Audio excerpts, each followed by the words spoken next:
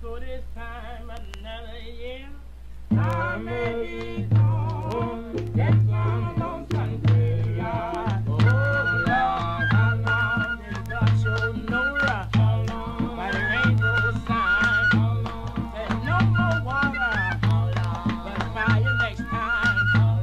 Oh, for this time another year, I may be gone. Yes, I'm alone Sunday.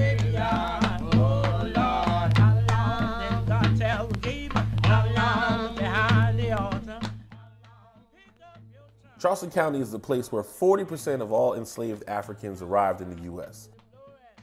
The historic landmarks, settlement communities, and land of these Gullah Geechee people, the descendants of the enslaved Africans, are being lost to development and gentrification. Consequently, their culture, experiences, and contributions are going largely undertold, which often leads to a lack of awareness and appreciation of their contribution to the community. Charleston County has experienced unprecedented growth over the last few decades. And as more people move to Charleston County, the need for new development threatens existing cultural resources. Within the past couple of years, Charleston County's historic African American communities have experienced a lot of challenges. However, ownership and connections to the land remain a vital component of their Gullah identity. The foundations of the Gullah cultural traditions in the Lowcountry were extended family associations, religion, and strong connections to the land. Churches and cemeteries served as a central land within these communities. Historic preservation advocates stated that cemeteries and African American buildings and sites are the most threatened types of historic properties in the state. The Center for Heirs Property Preservation has a Gullah Historic Preservation Project that is centered around historical African American communities in Charleston County. As part of this project, community mini-grants were awarded to 9 historical African American communities. Let's take a look inside each of these communities and experience how they are planning for their future by preserving their past. Oh, Esther, see, this is our original congregation who started here at Friendship Missionary Baptist Church. This is a picture of our deacons and our pastor. This is Pastor Jakes, Deacon Jacobs, Deacon Bugsby Sr., Deacon Gathers, and Deacon Trotter.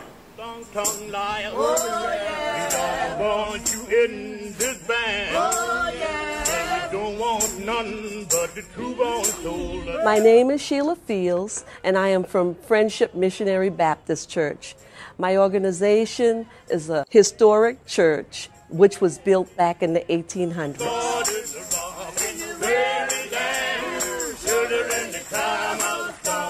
Friendship Missionary Baptist Church came to 75 America Street back in 1960. They acquired the property because they had to move from 2 other sites where they were located in the Charleston area. Are you seeing gentrification in your community? And if so, what does that look like? Gentrification has already occurred. And many of my neighbors, they have been displaced from the gentrification. And at our church site, which is an old historic site, we would like to preserve and renovate our building, whereas they still can come back and worship at our church. We needed this grant because our church was built back in the 1800s, and over the years, with the wear and the tear, we had been fixing the roof, but it would be really nice if we had a new roof for this historic site.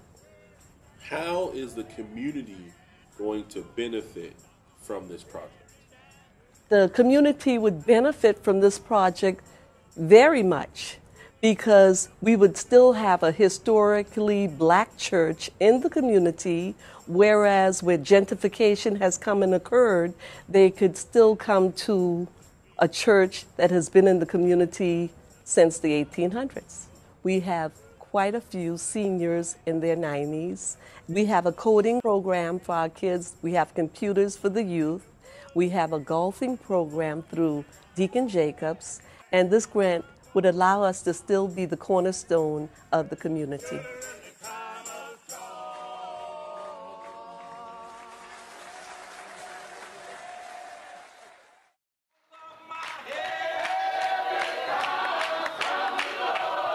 It is the mission of our committee to let the entire world know about the great heritage that is a part of our community, known as Liberty Hill. And for that reason, we just want them to understand that the legacy lives on, and they have a responsibility to pass on to their children, that we have got to be completely vested into the community because there's a ripple effect as a result of that. My name is Hester McFadden, and I'm from the Liberty Hill community. I'm Lisa Robinson, and my descendants are from the Liberty Hill community. And I'm Carolyn LeCue, born and raised or reared on Liberty Hill. We are members of the Liberty Hill Improvement Council, and more specifically, we are on the steering committee for the Liberty Hill Reunion Committee.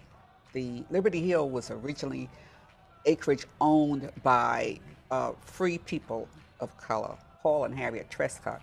Paul's father, we're told, was a slave owner. He was white and he was a slave owner, and he married Harriet. And apparently Paul inherited the property that is now known as Liberty Hill.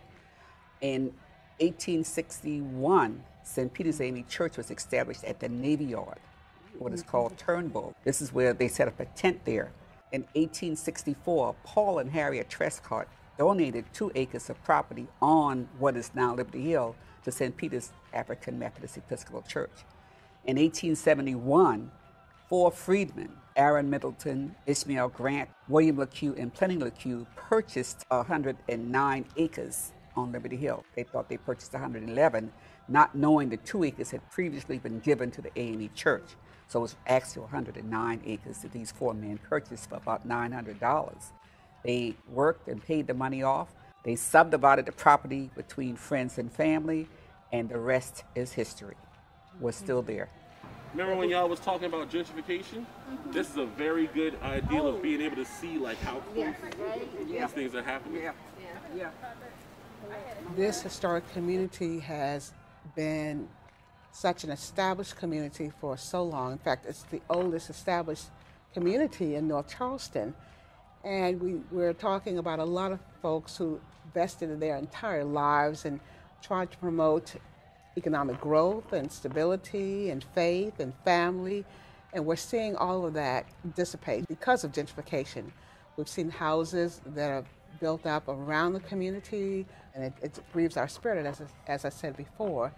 And we are really trying to get our children to understand that because our predecessors invested so much of themselves, their heart, their soul, their spirit, everything into the community, we are trying to stop this influx of economic growth without us being a part of that growth. And so this is our mission, so that our children and future generations will understand that this is a strong historic community, and we're going to hold on to it at all costs. Right.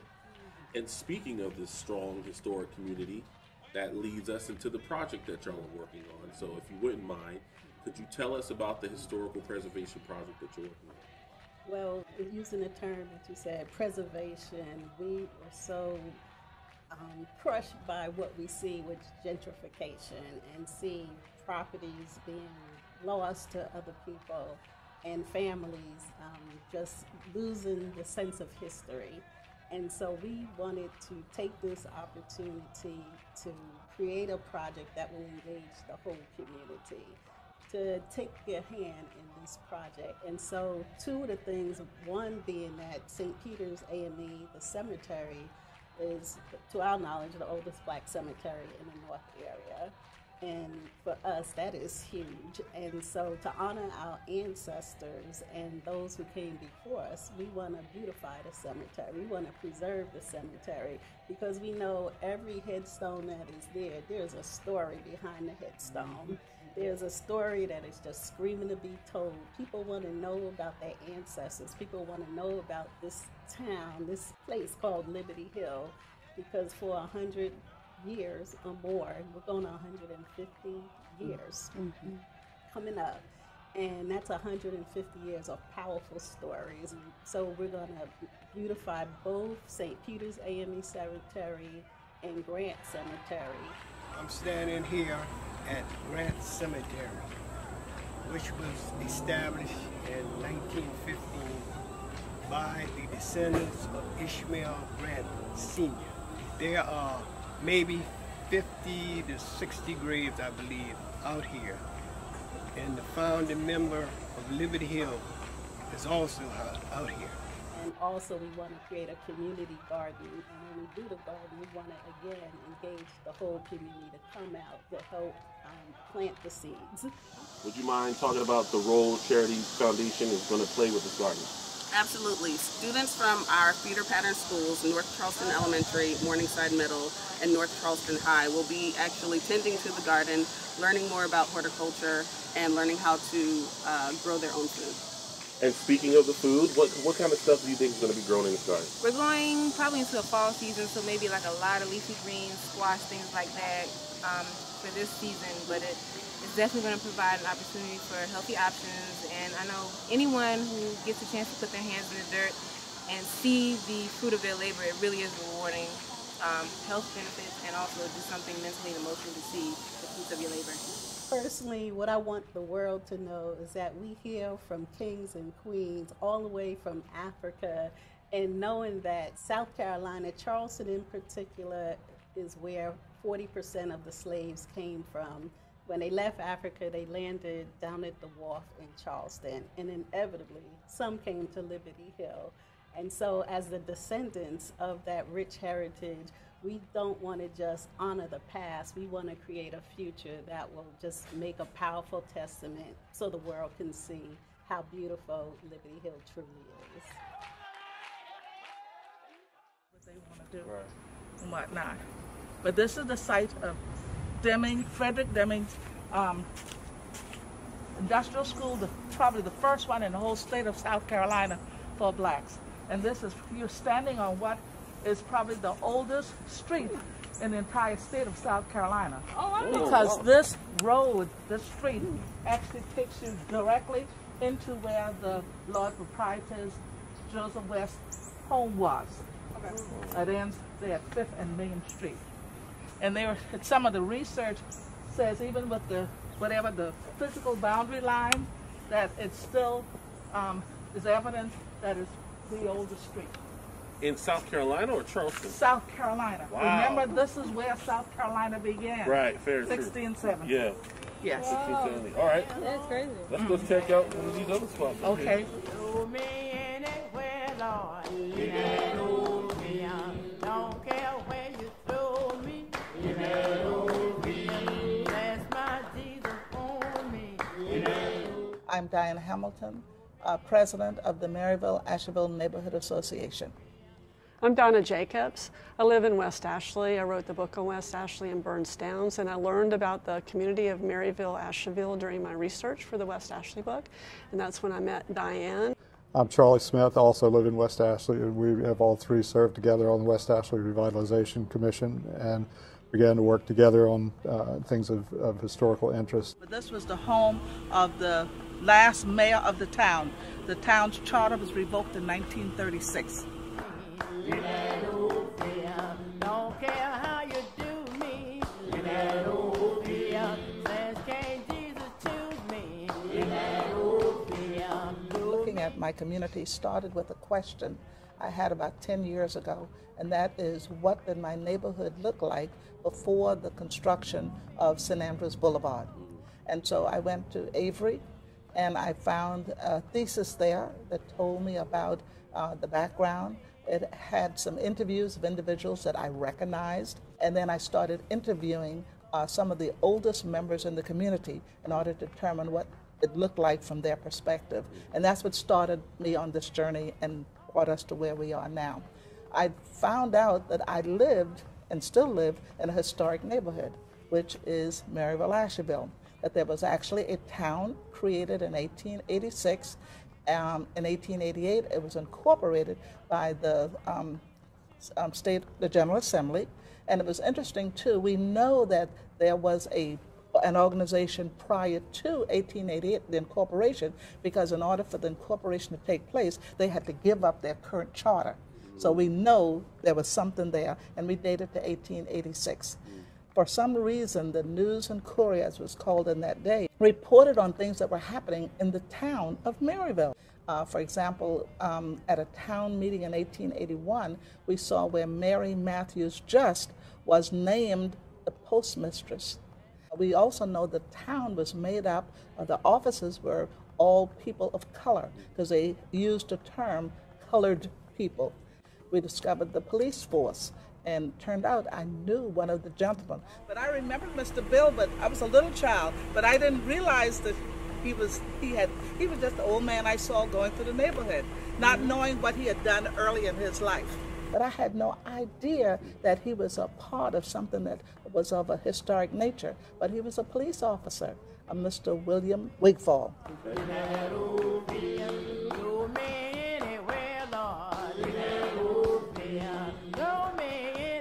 It was founded on the peninsula. It's over 100 years old. It's a private club, African American professionals. When I was a child, there's no way I could put foot in that building. Why? I was not of that social class. It was for the professionals, the doctors and the lawyers and whatnot. Wow, and it's still in existence today? Still in existence today. So you still have to be of the bourgeoisie to get in there? Yeah, but I can get in now.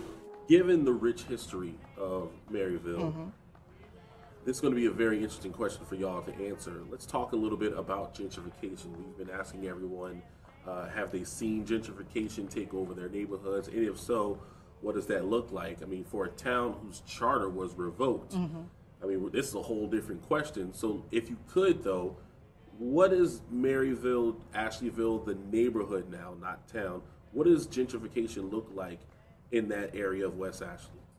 I think we're seeing more signs of gentrification that are more visible nowadays. And some of the issues that come up are heirs property issues that come up in the neighborhood because you have families that have been tied to these properties for generations, but now the younger generations are not here.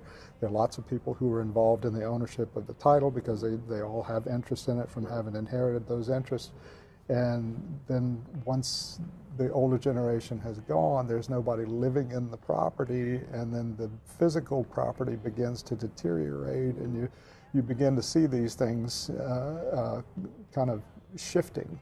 And there has been some strong interest from investors in buying property that's beautiful property, very close to the water, very close to downtown, that all the reasons that everybody has always wanted to live in that area. And Maryville, to me, is a treasure. I would sort of say it's probably a national treasure from many aspects of it because of the formation of the town, the timing of the town, the involvement of Mary Just, this woman who was an incredible woman, incredible business, forward-thinking. I can make the argument it's the first platted subdivision for a neighborhood in West Ashley. That's unique. What is everybody wants to own a piece of land, own their own home.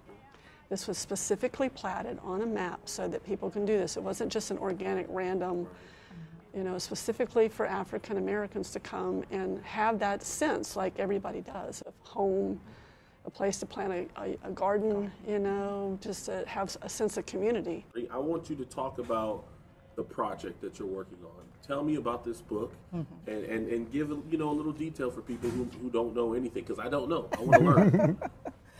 Okay, as I collected this materials, I decided, I was thinking, what can I do with it?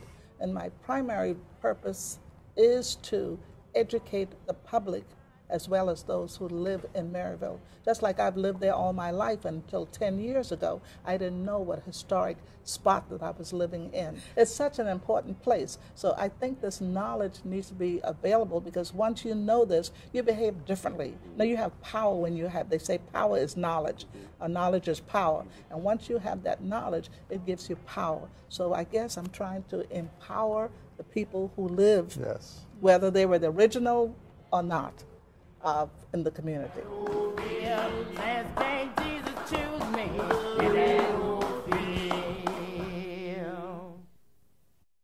My name is Beatrice M. Pinckney, Jacqueline W. Young, Josephine Brown, Eleanor Pinckney, and our association is called Fleming Road, Central Park, and Riverland Drive Station. This community was founded by freed slaves. So the freed slaves came to this community, and it's actually several parts of it. This property has been here for over 120 something years. This whole area here. The house up there is where my great-grand-in-laws stayed. And the house next to that was where the great-great-great-grandfather stayed. So this area is really rich with, our heritage. And we love our area. Others have come in and, like Ellen said, have changed things. They don't mind changing your values. They don't mind changing what value, what we consider being valued to us. And so the Central Park Road has really brought in a lot of change in our community. And the change is not what we're used to. By placing the signs in different places and different areas, it'll help those that are coming in to understand the strong heritage of this island, of this section. They will understand and have an understanding and a knowledge of the historical places that blacks owned, blacks started. Education was a value. That's why we started with just the small schools, the elementary schools. The education is very important. They will know that we were spiritually sound, and that we know where our help came from. And so we wanted to establish that, and we had our church, and also even with the store, there was entrepreneurship here. There was people who cared and who wanted to help the community. And so with that, the growth of people, hey, this is a nice area. This is wonderful. And with that, our connection, we grew. This area, Crosscut, just like they say, was built from the slaves. And we had several people within this area that was teachers, doctors, lawyers. And that comes from the heritage of how we were taught and the value we needed to put back into our history by giving in different areas. And also we had 2 seniors that died about a couple of years ago that was 100 years old. And we have one gentleman, Mr. Bowles. He's 93 now, and he retired from the Navy. And he's real strong in his neighborhood. He still plants vegetables. He calls us, or he brings us to us. You can get collard greens, cabbage, squash, whatever. And this is from where he came from. To keep giving and let people know you give to the community what you have grown to help the community, both a strong way of helping each other. And when somebody's in need, you are there to give.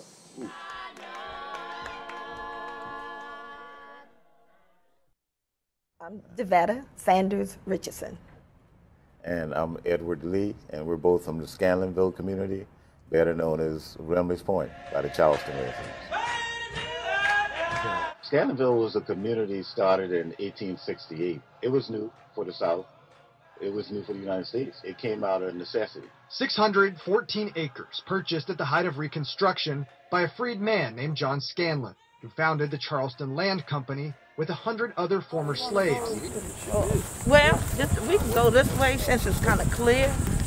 But this is, like I said, the road that we will be actually improving, so we'll have a roundabout too.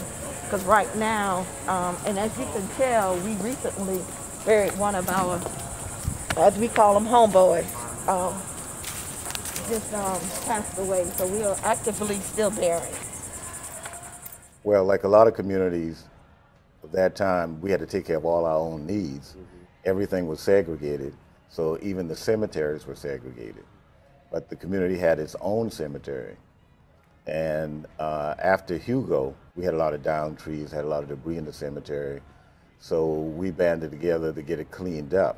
This project has taught me to look at cemeteries totally differently. You know, I have Mexican friends, and the way they treat the way they treat their dead and cemeteries is like a party almost, like it's a big celebration. And I've been brought up to believe that, you know, cemeteries are scary places. That's where all the boogeymen go, right? Like, a lot of cemeteries are by waterways, usually on the west side of the water. But in our case, we're on the eastern bank. Well, a family was cruising the waterway, saw the cemetery, and thought it was abandoned. Didn't realize that there are different burial cultures and traditions. You know, and he saw the property, right? And then he thought, oh, that might be a nice site to have to build a house. So when they went back to the boat landing and, you know, took the boat, put the boat back on the trail, they came around here and walked the area, and they saw a few graves in here. But they thought the property was pretty good. I mean, look at it. You got creeks and you got a creek and surrounded by water. So they looked up who they thought owned the property. And of course, this person that claimed to own the property, he said, of course I own the property. I'll sell it to you. Yeah. So miraculously, here comes the deed and title, transferring it from one person to the other. By the end of the day, they had, what do you call it was a quitclaim deed in the morning, and it was a warranty deed by the end of the day. What? Right. So he sold over $1 million. And it ended up in a court battle, and we won the court battle. The outcome was that it would always be a cemetery. Then later on, we got awarded the actual property. So now we own the cemetery. What we're doing is we're trying to maintain it, keep it clean. And that award that you received from the Center for Heirs Property Preservation is helping you maintain that lot, or helped you open it, or what specifically did it help? It's going to help us maintain it. Mr. Scanlon is actually buried in the cemetery. And he's got a small marker. And since, I mean, he's the founder of the community, we like to do something more prominent for him. And access to the cemetery needs to be improved. And there are a number of items that need to be taken care of. All right. And so how is the community in general, do you think, going to benefit from the work that you're doing from this award that you received from the Center for Heirs Property Preservation? We're looking to definitely let everyone, and especially the community, be more aware of what's going on. Because a lot of the new residents, should I say, have no idea about, no clue about the history of the community in general. Because, as Mr. Lee mentioned, with the building codes now, and half an acre, I mean, average builder would come in there, try to put 3, 4, 5 houses on it. So then if you have such a strong community or sense of community, then how is gentrification kind of eroding at that sense of community? I'd say we used to know majority of our neighbors. And like you say, family, we knew one another, we played outside, and we ate. I mean, but now some builders, when they come in, they put up privacy fences. We always had an open community, and now some try to make their own little private community. So like communities within the communities? that aren't really servicing. Yeah, we've got that going on. Yeah. Yes. And one thing that you mentioned, I want to follow up on something small, privacy fences. The way we grew up, you had a fence if you had animals. Okay. So the fence kept the dogs in, or somebody had chickens or had livestock, yeah, then you had a fence. Otherwise, you didn't have a fence. And if you wanted to go somewhere in the community, you didn't necessarily go down the street. You took the shortest route. Yeah. So you would walk through somebody's backyard, Yeah. and that was common. Right. With newer people moving in, that presented a conflict because the older folks and the kids, they were still used to just, if I want to go to somebody's house that lived on the other block, I wouldn't walk around the block. I just walk through your backyard. Right. Yeah. And that bothered a lot of folks. Yeah. And it's those little things that you lose when the neighborhood starts changing and the community starts changing. You don't realize it until it happens, right? Right. Yes. 'Cause some had farms, some had, gardens, all of that. It's just a cultural thing that that we're trying to maintain. And you think with this new sense of direction that you'll be able to alert not only the new residents but just people in general of the importance of that area? Because I'm from North Charleston, and before having this conversation with you, I mean, I knew the place exists. I didn't know any of what you're telling me today. So is that one of your goals to make sure that more than just the people who live there know about the history of this place? Yeah, that's exactly. The court case in which we won the cemetery back, that had a good deal of coverage, and that generated a lot of interest. And working with the Gullah Geechee corridor folks, that generated a good bit of interest. So we've been getting folks calling, wanting to see the place. A lot of folks wanted to see the cemetery. So we want to have a more formal tour. And we've had interest from actually some international interest. LA Times has been there, and some of the larger newspapers have been there. Y'all famous. So, a lot of recognition, but some recognition probably didn't want to receive. Yes. Well, before we depart, is there anything else that you think people need to know about the work y'all are doing with this land? Well, I think mainly the history and the founder, Mr. Scanlonville himself, being buried there, and us looking into placing a monument in his memory, because, I mean, if it wasn't for him, Scanlonville, as also known as Rimley's Point, I mean, just would not have been there. I go to this trail. I can feel the residue of what my parents and other friends of my parents are, and that what they left there. It's you can feel the spirit that's still there, that Holy Spirit that's still there.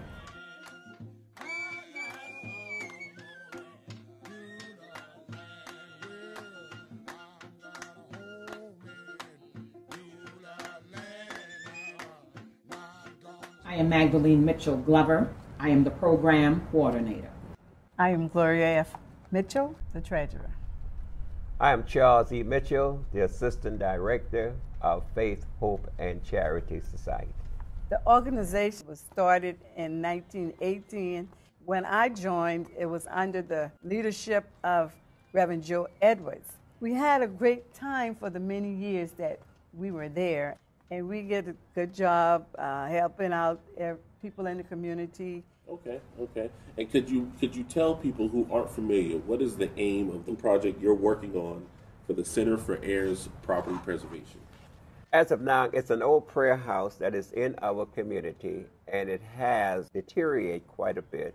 We wanted to restore it, to have it back to the original place where we would feel comfortable going in and have service, prayer, meeting where we could get together and tell our experience about life, and hopefully when we talked about what we have went through, it would help empower others that they may be able to understand that they can go through it also too.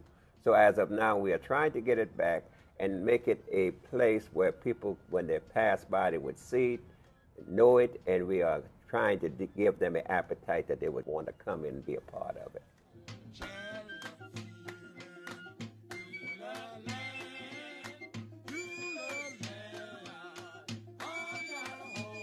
People don't realize how rare these prayer houses are. You see one still standing, that's a big deal. Yeah. We do need a hot water heater in there, one of the improvements, because we do know now with what's going on, we have to have the hot water in there. All public buildings require to have hot water. We need to have blinds put up to the window. There are some deteriorating boards on the outside that needs to be fixed up. The doors that house what we have in there to keep everything safe, they need to be replaced also too.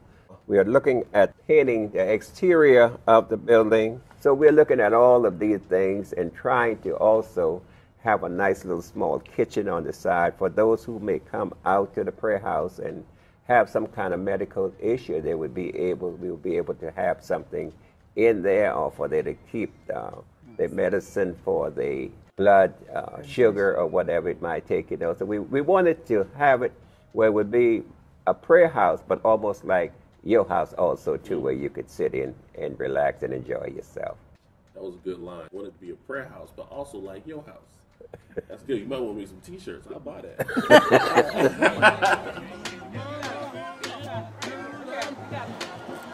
Community will benefit from this project by our coming together, not only the elderly, but even the grandchildren and the great-grandchildren. We will come together and teach them the Our Father prayer, even have a meal together.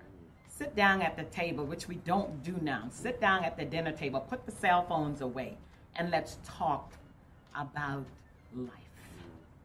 In so many areas now in community, we don't have places where the elderly feel comfortable or safe going. We also want it to be a safe haven for them also too, that they would feel safe coming there. And if necessary, if they want to bring their sewing machine, if they're still sewing, they could come and do a little sewing there, or a little knitting or crochet or whatever they might feel like they're doing. We want them to feel at home and want them to know that because they're old, we haven't forgot them. We are still looking out for a place for them also too, to feel safe and comfortable in. Is there anything that you want the outside world to know about this prayer house? Something maybe that you hold special, something you hold dear that you want other people to know about? I remember my father telling me that the person who was over him while he was on his sick bed called my dad to his sick bedside and asked him, "Ernest, whatever you all do, do not let this prayer house go down." When my dad was getting ready to leave this side, he also called and talked to some of us too as a group. Said, "Whatever you all do, keep the prayer house going down, because there's a lot of history in it there. And the older one needs some place where they could go and feel comfortable and just get a meal or just talk things over at time." Because a lot of times people just want a listening ears that they can talk about some things. You can't do nothing, but they would like for you to listen. Yeah. Like, for example, this lady was a Sunday school teacher here, and one Sunday morning she sat down in church and went on home to be with the Lord. Wow. But everybody here has a story. They were a family member to somebody, and we would like to try to get pictures of them, you know, to tell them something about them, where they come from, to go along with our history, because in order for us to move forward, we have to know where we came from.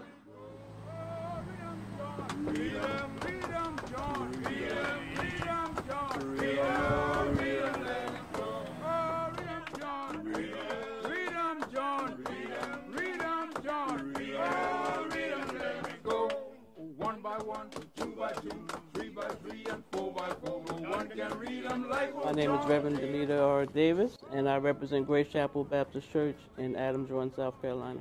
Adams Run is a rural area. The church was founded by Reverend Joe Young in the late 1800s. The date is actually kind of unclear for sure, but we know the church property was deeded like in 1901. And he served the community before he passed, and all the older people said that he would gather all the children in the community and teach them how to pray. So our church is unique in the fact that it sits right on the fork of the road. It's a little white church, which we like to call the Holy Ghost headquarters. All right. And so we serve anybody going out of Adams Run or coming in, got to kind of pass the church. So we try to serve all the community in that area. We fellowship with other local churches in the area, and we just try to spread the gospel. That's great. Speaking of which, Charleston is growing. Is Adams Run experiencing any gentrification? Not particularly so much at this time. I know, like in that area, Parkers Ferry area, which is where near where the church is at, is also there's a lot of development going on in the area. So we expect the influx of people in the near future. Like a lot of churches in the black community, a lot of history is lost. So we've got graveyards, headstones in the back that date back to the 1800s. Due to lack of care, the debris and the shrubbery is overgrown on some of them. Some of the headstones are cracked. You can only see partial dates and names. The founder of the church, as well as his wife, are buried behind the church, and they were born like the late 1800s. They were in the army at the time when they could only be cooks and things like that, and all that information is on the headstones. And we've got quite a few members who date back to the 1800s. But like I said, people are unaware of it, that it's back there. There's, not much upkeep. So we just like to preserve the history and let us know that, from where we started to where we are at now. That's awesome. Is there a benefit that the community can expect to see once this project is completed? The benefit will be historical. Like I said, we were only allowed to be cooked at a certain point in time. Now you can see where we're generals and things like that, but you have to know where you started from to know how much you progress. And in other areas, some things for our community hasn't changed at all. So that's an example for us to, to say that we've not completed the fight. We have to push forward and educate our black community of all the possibilities that we have.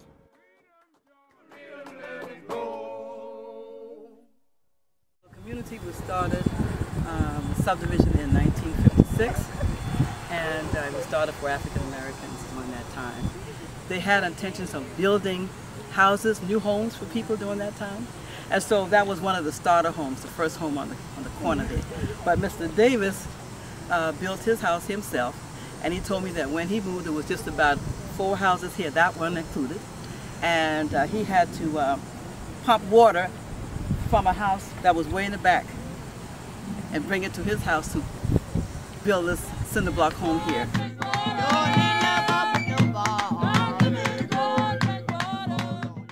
My name is Anna Johnson, and I am County Council Member for Charleston County District 8. My name is Geraldine Frazier Mentor, and I actually am not living in the James Allen community at the moment, but I grew up there, and I feel like I never left. The community I want to talk about has been in existence since the late 1800s, and including the subdivision, Carver subdivision, which was created in 1956. It is just amazing, the things that these people did, that freedmen, that sharecroppers. They created a community that, against all odds, they created something lasting, loving, that is worthy of preserving. In doing this project, we've done some research where we went back to find who were beginners in the late 1800s, and also like a second wave of land purchase for the Carver subdivision in the 50s. So this was 56. So here you're talking about a new subdivision being built for African Americans. First one, I think it was 40 lots there. So to have property that was divided by a quarter acre, putting in roads and drainage, that was unheard of. So this project involves signs, historic signs and markers. I worked with Ms. Councilmember Anna Johnson and was actually called about the project and just felt like it was timely. Actually, I felt like it was overdue. We're trying to either have the sign on that corner there or right on this corner here. It gives the community an opportunity to show some pride about the community, talk about the name of the community, and the people who helped to create the community. What the plan is to move this point of the fence and move it back as far as we can without violating any of the Grand Oak laws regarding the trees. And we plan and hope to put the sign right in the center here as the traffic approach this this fork in the road. You know, a lot of the children now who are inheriting these properties, they don't know who the original owner was. A while back, probably around the 80s, there was some clearing, land clearing going on for a piece of property across from the subdivision, the Carver subdivision. And this was land that was being cleared to possibly build housing, but it ended up with a school being there with a great big pond. We love the pond and we love the school, but here again, this was farming land. Now recently I noticed there have been several pieces of properties that went up for sale when the original owners passed away. And so their children are now selling these properties. And the land is being divided, some of them, where there are new people coming in the community, and also there is a higher concentration of the use of the property. Preserving the community is one of my #1 things now to do, and it's something that I think the new heirs or the ancestors, grandchildren, great-grandchildren of people who purchased land in that area should become more familiar with the original property owners and the importance of why they should preserve the Grimble community and the Carver subdivision. Once we get the signs and notate these areas, I think people will start inquiring as to who were these people. In 1899, my great-great-grandfather walked off of a plantation in Santee Cooper and made his way to the Grimble plantation, asking the Grimbles just to be a sharecropper first. Later, by 1899, he had amassed property to pass down to his children and his children's children. Remember, this is a former slave who amassed so much property that he could divide it among 7 girls. How did they accomplish this when all the odds were against them? When they were former slaves and sharecroppers? It is an incredible story of courage and of love.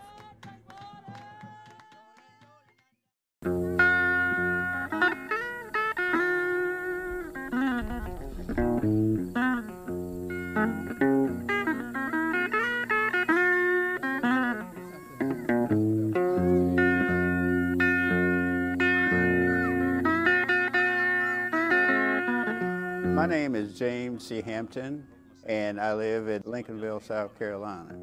And I've lived there for about 46 years. Is there a way to, like, you know how they radar seabed? Can you, like, radar the ground and see where all the... Well, my wife and I were talking about that because there is a instrument that can detect where remains are. Got you. They'll be able to do that either through the metal caskets or the metal or whatever, or either they can, I guess, the radiation that comes from the bone. Yeah. Lincolnville was actually established, a gentleman by the name of Richard Harvey King. He was a minister, AME minister in Charleston. But even after slavery, the blacks, Negroes did not feel as if they were being treated properly, so many of them was looking for some other place to settle. So Richard Harvey King and 6 additional gentlemen boarded South Carolina local, Charleston local, which is a train, and they were looking for a place to settle. So the train left Charleston, headed out west, and came to a location which is now Lincolnville, but it was called at that time Pump Pond, and it was actually a place where the train stopped to water up and also take on firewood for power. And while there, those 7 men, Richard Harvey King, those other 6 men, were standing outside looking around, And they were also looking for land to purchase, which that land was owned by the railroad company, and they chose to buy 620 acres of land. And it was established then by that settlement of gentlemen and many other people that they brought on. And it has been operating ever since. I can't even tell you exactly how many people are actually buried here because I don't know. I might go to the Aiken Funeral Home or Albert Glover Funeral Home in Somerville and see if I could get some information from them, like the historical. The cemetery actually started back in 1869. So the cemetery was established because naturally as people live, people die, and they had some place to bury. After a while, though, that the cemetery was actually deeded over to the town of Lincolnville as the Bible Sojourn Society Cemetery. However, it was not kept up. As a result of that, and for some reason, it also went on tax sale. It was purchased by a gentleman by the name of Dak Frazier.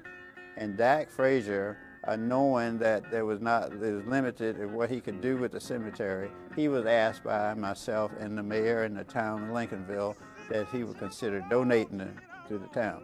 He decided to do that. After Hurricane Hugo, the cemetery was cleaned by myself and my neighbor, Enoch Dickerson, and another gentleman.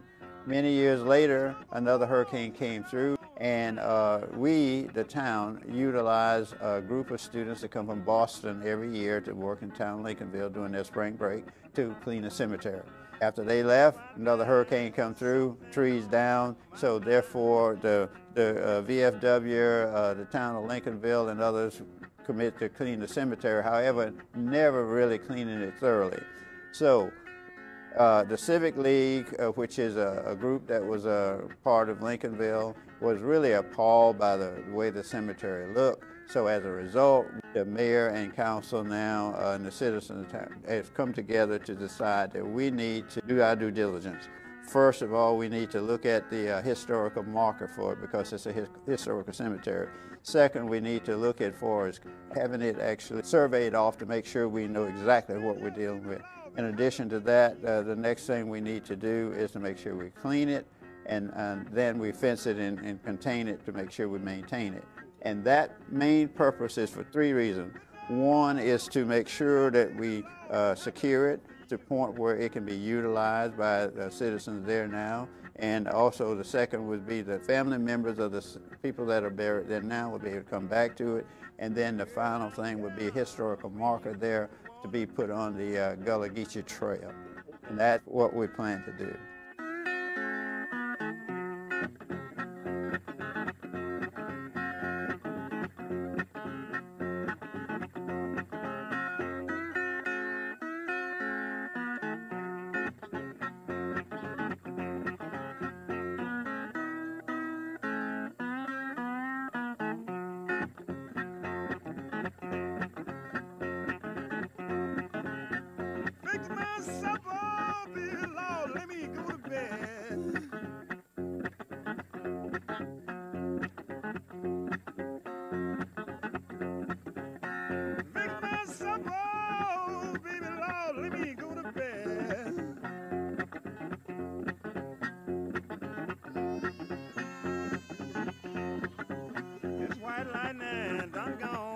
To my head.